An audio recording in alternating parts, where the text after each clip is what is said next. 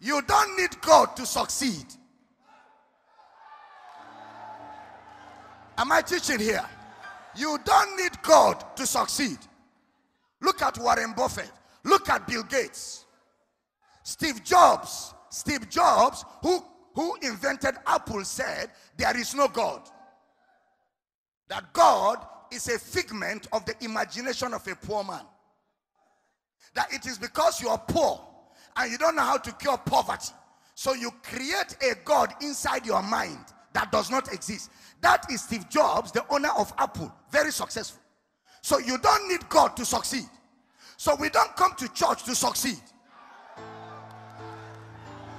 I don't know if I'm teaching here. Listen, you don't need God to prosper.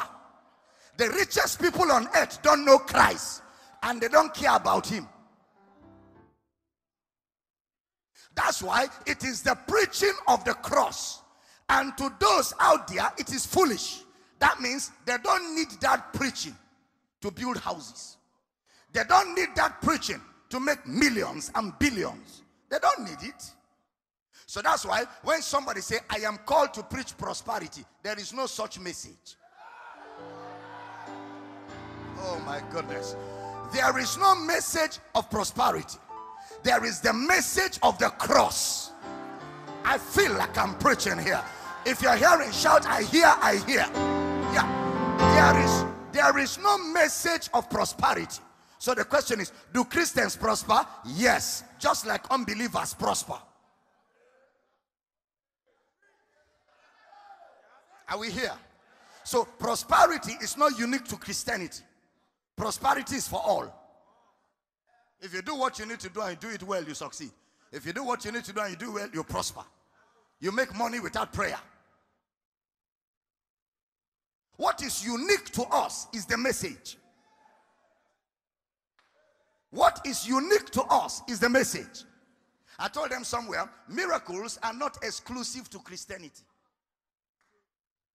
Miracles are not exclusive to us. There are magicians. There are native doctors.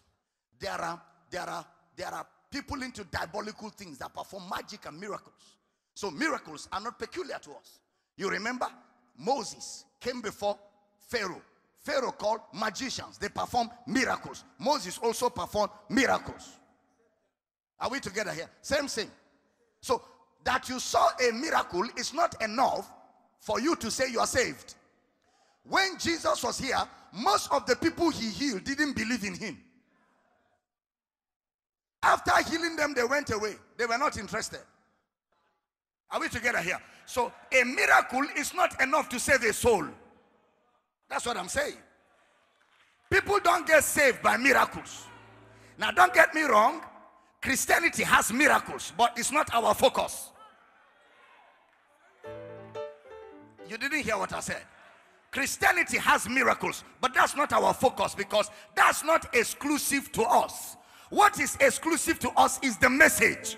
What is the message? The preaching of the cross. To them that perish is foolishness, but unto us that are saved, it is the power of God.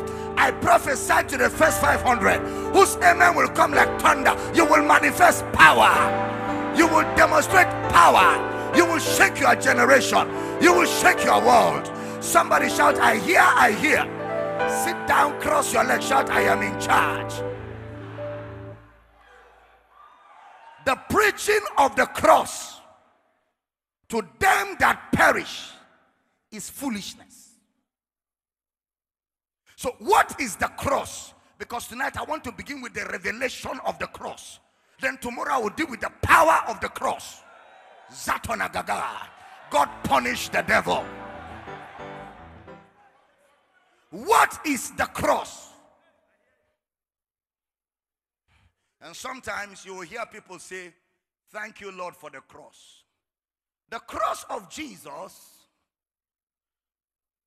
was the most sacred teaching of the Gospels that the disciples never understood.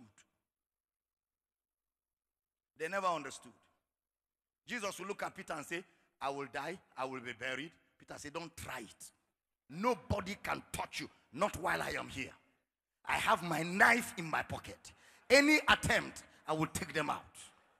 Even Peter, the chief apostle, couldn't understand the mystery